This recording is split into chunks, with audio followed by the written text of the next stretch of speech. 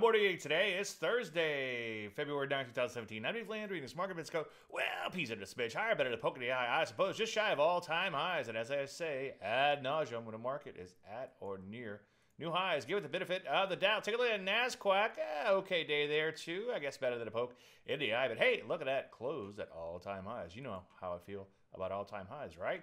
Take a look at that Rusty. Not quite bringing up the rear, but did find a little support towards the bottom of its range. Obviously, you want to see it turn around and go up sooner rather than later. But so far, so good. Just kind of hanging in there. Sector actually getting a little mixed in here. Some areas, especially technology, still doing fairly well. As you can see, at or near new highs in here. So far, so good there. Other areas like the banks losing a little bit of steam. Not the end of the world just yet, but obviously you want to honor your stops just in case. So what do? Well, focus mostly on technology for now, but obviously, as usual, wait for entries.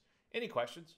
As usual, Dave at DaveLandry.com. I'm Dave Landry, and you start marking in. Ooh, chart show today. Hope to see you there.